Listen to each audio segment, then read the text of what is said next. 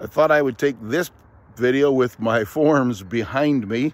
That means the sun, the way it sets up, the sun is almost directly in my face. I'm sorry about squinting.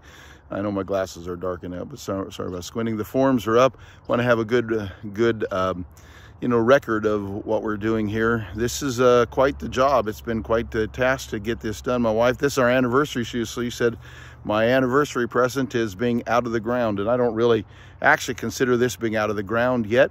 We still do have to put the wire mesh inside, but I want to wait for the contractor to hear a couple of things from him about what he'd like to have, and make sure that what he's thinking, what I'm thinking are the same as far as how the wire mesh should be put in there.